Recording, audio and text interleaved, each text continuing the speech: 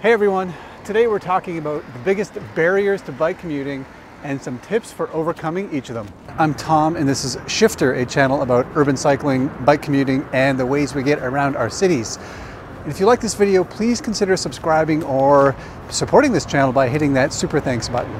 So if you're new to bike commuting and you don't live in one of those amazing cities where there are great protected networks of bike lanes and human-scaled streets and a better balance between cars and humans, I feel you. A lot of us live in those cities as well. And if you're like a lot of people like me and live in one of those car-dominated cities, it can be tough, it can be intimidating to get started bike commuting. But there are so many good reasons to be a bike commuter. So today I thought I would take a look at some of those barriers, or at least some of the perceived barriers, and offer some tips that I've picked up over the years to overcoming them.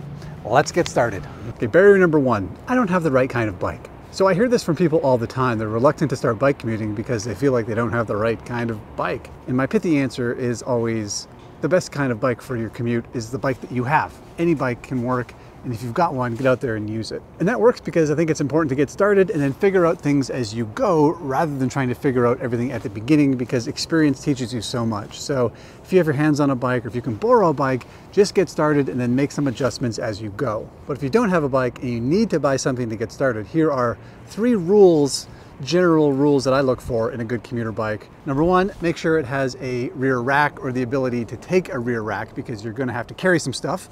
More on this later. Number 2, think about the minimum number of gears you're going to want to use and then reduce it a little bit more. There you go. That's the perfect number of gears. I find a lot of commuter bikes have way more gears than you need, which is needless and wasteful. And number 3, think comfort before speed, which can be tough if you're in a bike shop or a culture like here in North America where cycling is all about racing. Think comfort though, it's really important. Good rules? Okay, I've got more. All right, so here's a little bit more detail if you want it. If your commute is short, say 7 or 8 kilometers or less than 5 miles or so, I say go for a comfortable, upright city cruiser or Dutch style bike. These bikes are practical, they're fun to ride, they're comfortable, they'll last forever, and they're affordable in most cases too. So that is a great option when you're just getting started for those shorter commutes. If your commute is longer, say between 7 or 8 miles or maybe around 15 kilometers, go for one of those what they call hybrid bikes here in North America. Those are the ones that look a bit like a mountain bike, but they have maybe skinnier tires or a bit more sleek, a bit lighter than a mountain bike. Those are good for commuting. They're a little bit more efficient, a little bit faster. They'll get you places without as much effort, but they're still a little bit comfortable and are pretty versatile as well. So that's a good option. If your commute is even longer than that, longer than say 15 kilometers or 7 or 8 miles, we've got a couple of options. I'd say you might want to go full road bike, or that's a really fast bike, a really efficient one that's got drop handlebars, you know, so you can get low and get into an efficient riding position and really want to go fast. Just if you go with one of those bikes, make sure it's still got some practical sides to it. You still want to carry your stuff on a rack. You don't want it to be like a delicate carbon fiber, you know, expensive racing bike, because on a commute, it's going to get beat up a little bit. It's going to have to be a little bit strong, so be careful there. And your other option for a really long commute, this is kind of a no-brainer, e-bike. Barrier number 2 is, I don't know what to wear. After trying all kinds of athletic wear and cycling clothing over the years, my advice for a perfect bike commute is, don't wear any of that stuff. Just wear your office clothes. Wear whatever it is you wear when you get to work. I just think it's so much easier to dress normally and slow your ride down, go for a relaxing ride rather than trying to power through everything. You get to work, you just roll in and start working. You don't have to worry about bringing extra clothes or changing or anything like that. Just dress for your destination and not the journey. However, and I know some of you like to use your bike commute as your exercise, as your workout. In that case, I say I still don't recommend wearing cycling clothes. Just wear regular athletic wear. I like shorts with pockets, and I like baggier shirts instead of tight cycling bibs because the air flows through and keeps me a little bit cooler. The other advantage of wearing just regular athletic wear is when you inevitably stop on the way to work or on the way home to pick up some groceries or something, you can walk into the store and buy stuff without having to waddle around with, you know, spilling out of your tight shirt and picking Lycra out of your butt crack. It's just better. Barrier number 3, sweat. I don't want to get sweaty at work. Okay, I understand this. There's no easy way to avoid getting sweaty when you ride your bike to work. And sure, it'd be better if we live in a society where we all embrace our natural musks, but that's not the world we live in right now. So here are a few tips to avoid becoming the person at the office that everybody avoids. Number one, slow down. The faster you ride, the more energy you put into it, the more you'll sweat. Just slow it down. Number two, leave earlier in the day. It tends to be cooler earlier in the day, and so you're less likely to sweat in cooler weather, so get up a little bit earlier and it might pay off. Number three, take the slower routes that go into the valleys or down by bodies of water near rivers or lakes, if that's available in your city. Those tend to be a little bit cooler and can help stave off the sweat a little bit. Number four, e-bike. I mean, the less power you put in, the less sweat you're gonna generate. Another idea might be trying a multimodal commute. So if you find your commute is too long and too sweaty, can you take your bike onto a bus or a train about halfway there and then get off and ride the rest of the way? That might help you just avoid that little bit of sweat at the end. How about this one? Get a job where nobody cares if you're sweaty or not. That works. And finally, if all else fails, fine, have a shower at work. Just be aware that this comes with some logistics. So first of all, you've got to find a shower. Many offices have showers, but if not, look around the area for a rec center or a gym, and maybe you can just pop in there and use the shower. Sometimes a small fee will come with that. But you've also got to plan a little bit more when you're showering, because you need to bring an extra pair of clothes or extra shoes, towel, shampoo, soap, all of that works. So it definitely works. I know tons of people who do this, but it does take a little bit more logistics, which is why I just like riding in my regular clothes. The fourth barrier is, but I've got a lot of stuff to carry to work. I get this, computers, lunches, tools, papers, clipboards, I don't know, people have stuff to bring to work. That's just how work works. And you might be tempted to throw all your stuff in a backpack, but let me stop you there.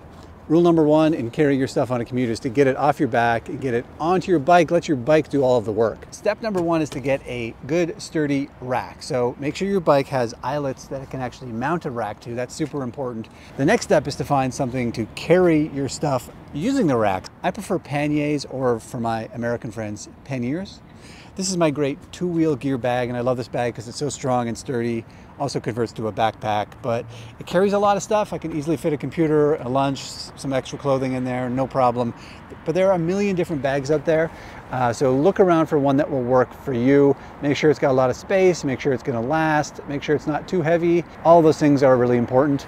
If you don't like the bag, you can always go with a basket, although you just need to be aware that things can bounce out of a basket. If that's the case, you might want to get a cargo net to put over top of it. Baskets can work great, but if you don't like baskets and you don't like bags, your last option, and I love this option too, the venerable milk crate. Go for the milk crate on the back. You can carry all kinds of stuff that way. Barrier number 5 is my commute's too long, or its close cousin, my commute has too many hills. To me, this feels like a problem of output. Both of those scenarios means that your commute has more output than you're willing to give to it. And there's no easy way to get around this, but here's a few tips. Number one is just get stronger. I really feel like if you're just getting started and you ride your bike through that tough commute, after a week or two, you might not notice it immediately, but someday you'll look up and realize, hey, that hill wasn't so hard today, or, oh, I got way faster today. You're going to get stronger, you're going to build up that strength and that endurance, and your commute is going to get easier. Unfortunately, there's no shortcut. You just got to put in the work, bro. If hills are a problem, there's a couple of things you can do. One is change your mindset. So I feel like a lot of people approach hills by going to the easiest gear and just like spinning madly so they're not putting any pressure on their muscles. And change your mindset. Think of that hill like a bike racer thinks of the hill, in which you need to attack that hill. That hill is your adversary. You don't like spin your way up it, you power up it. You get the perfect gear where you're outputting every ounce of muscle from your legs is going to propel you forward. You tackle that hill. That's a better way of getting up a hill than just spinning and spinning and spinning until you want to fall off your bike. Or if the hill is just too big for you, it's just not that great, there is the option of, rather than trying to tackle the hill, outsmart it. Find a new route around the hill, multimodal it, take the bus up to the top and then take your bike from there. There's a few ways to think about it. You might have to outsmart that hill. And if neither of those works for a hill or a long commute, e-bike. Number 6 is the weather conditions in my city are too bad. Now, I've heard pretty much every version of this barrier that you can imagine. My city's too hot, my city's too cold, my city's too dry, my city's too rainy, my city's too snowy. And you know what? maybe it is. Maybe your city is too bad to ride a bike in. But I can guarantee you that somebody somewhere is probably riding in worse conditions than you're thinking about. I've seen grandmothers riding through winters in the Arctic Circle. I've heard from people who ride through monsoons in the tropics. I've heard from people who ride in cities so windy that the suicide rate in that city is abnormally high. So if they can do it, there's probably a way that it can be done. So this is maybe a long way of saying, buck up, just figure it out. You know, if there is a barrier because of weather, there's clothing, there's gear, there's techniques, there's all kinds of things that you can do to overcome that. So just to blanket say I can't do it because of conditions is not a great response. Also, you don't have to do it every day. Just do it on the days when the weather meets your expectations. Barrier number 7, my city is too dangerous. If the fear of getting run over by a car is preventing you from riding your bike to work, I get this. Very few cities in the world, especially here in North America, have done much to accommodate cycling. Our streets are continued to be built for cars and car dominance, and riding alongside moving automobiles can be terrifying for people. I get it. The only true solution to this is to fix your city. Start advocating for a change in the way your city develops. This means building safe separated bike lanes. It means reducing the dominance of the automobile, building streets for people instead of for cars.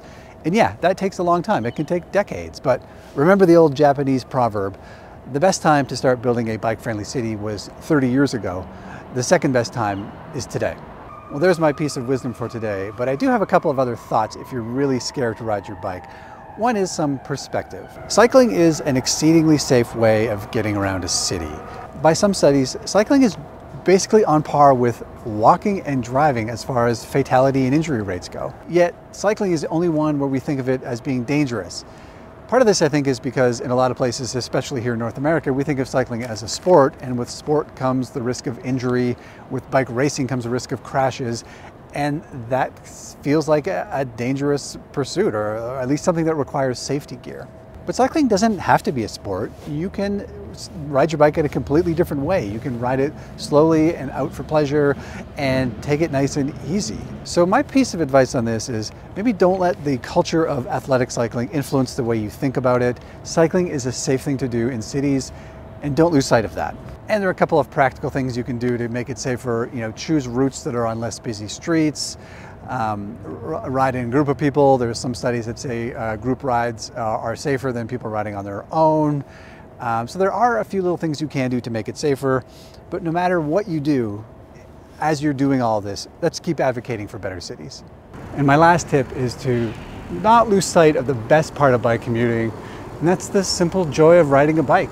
We've had a beautiful autumn here.